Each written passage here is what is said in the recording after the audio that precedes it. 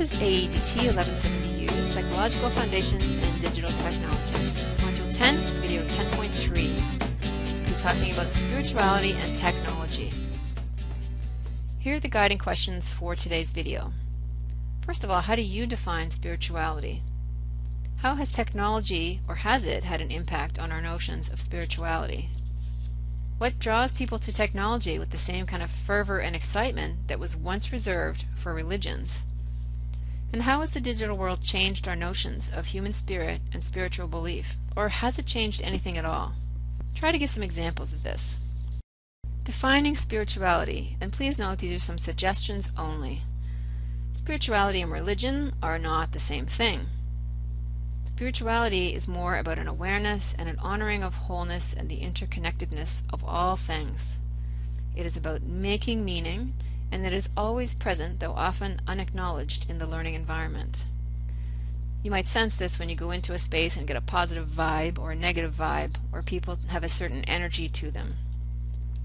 Spiritual development consists of moving towards greater authenticity or a more authentic self. So there are multiple definitions of spirituality. Think back to the experience of flow that we talked about in a previous video. Your life force, your chi, which is the subject of many activities such as qigong or tai chi, or your life energy. Miriam talks about spirituality. The sense of wonder and awe, characteristic of a spiritual stance, has been trivialized in the contemporary market-driven world, to the point where we have ended up trying to reinvent it through virtual reality. Any comments on this? How does it apply or not apply to the online learning process? In the psychology of the spirit, research does show that in longitudinal studies of adult development, as adults move into midlife and beyond, they tend to have a greater contemplation of the meaning of their lives and the spiritual aspects of themselves. Also, struggle or difficulty, or some of those unpredictable life events that Miriam referred to, often challenge people to explore spiritual aspects of themselves that they wouldn't have otherwise. Everything.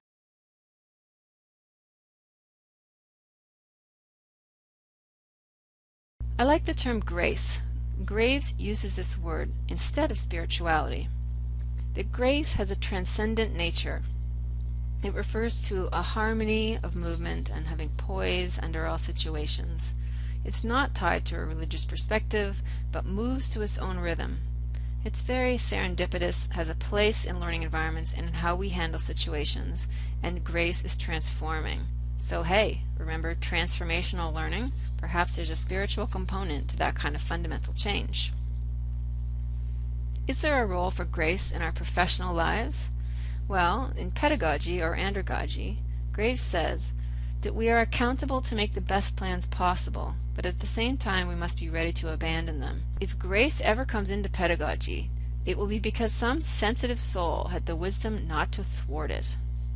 So the spontaneous and fluid nature of spirituality requires space where it can happen, and an overly programmed information dissemination teacher-driven class leaves no room for any significant spiritual learning to occur.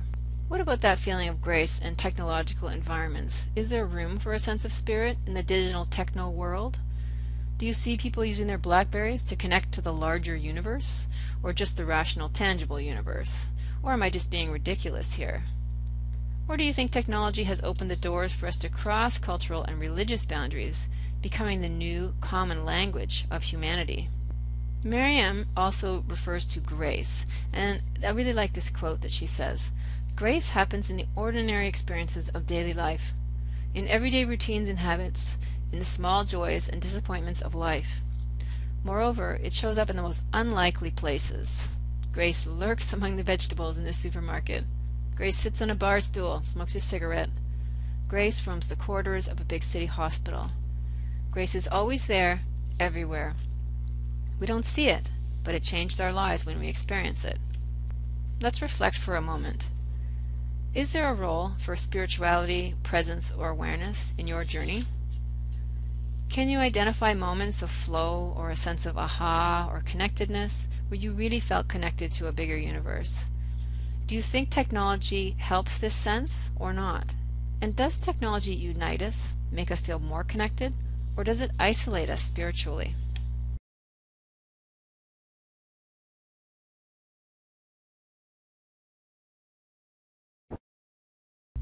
What are some of the ways that we can foster spirituality in adult learning environments? This is from Palmer's book, The Courage to Teach. It talks about being able to create moments for space and silence in the learning environment. And you need to do this yourself when you're watching the video on your own. Take time to reflect and think about things, and also to not think, and just allow some spiritual space in your mind. Have a safe, supportive, sacred, confidential sharing environment, which is what we try to create in tutorial. Dialogue is important where there's listening, accepting, and where there's non-judgmental discussion. We need to support and challenge you as learners and make some kinds of interpersonal connection between learners, and you can decide for yourself whether you think the technology helps with that or doesn't. A teacher who's trying to foster spirituality has to examine their own story and beliefs, and you have to bring yourself to the teaching learning process as a learner or as a teacher. We also want to celebrate creativity, imagination, and storytelling. It has a big foundation in spirituality, and poetry, art, and music. These are things we tend to devalue, but don't think we should give ourselves permission to do as adults. So we need to bring these things back into the learning process. In terms of making connections, we have to use our own imagination and also what Tisdale refers to as our cultural imagination. We need to connect spirituality with our diversity and our multicultural issues. And I'm sure that each of you has such a wide variety of spiritual backgrounds that it'll be interesting to discuss in tutorial, and I hope you'll be willing to share those. Storytelling is one of the ways and one of the traditions that allows people to see from multiple perspectives and imagine. And just think about how technology has helped us in that storytelling tradition in terms of video games, movies, blogs, wikis, and chat rooms. Let's move on to your digital narrative. Your narrative is your story, and we're going to be sharing ours on the final day as our consolidation activity. You've been submitting these digital moments as we go through the course, and your digital narrative will be kind of a combination of all these and anything else that you wanted to add to sort of sum up how your journey has been through the course. The narrative is really the oldest and most natural form of storytelling. It's very firmly planted in a non-scientific way of knowing. So if that's your natural way to be, is scientific, I will challenge you to open your mind a little bit. How will you use technology to create and share your digital journey through this course? Narrative knowing is more concerned with human experience, the lived experience of this course, than with the discrete facts. More with coherence than with logic, and more with understanding than predictability or control. So is anybody uncomfortable yet? Schools and workplaces generally don't openly operate this way or celebrate this, but there is a workplace culture that exists, and adults learn to be part of certain workplaces through the hidden curriculum of expectations. We learn through narrative of what others do, say, wear, eat, find humorous. We learn who has power, where the cliques are. These are the narratives of the workplace. Can you give some examples from your own experience? How about any digital examples?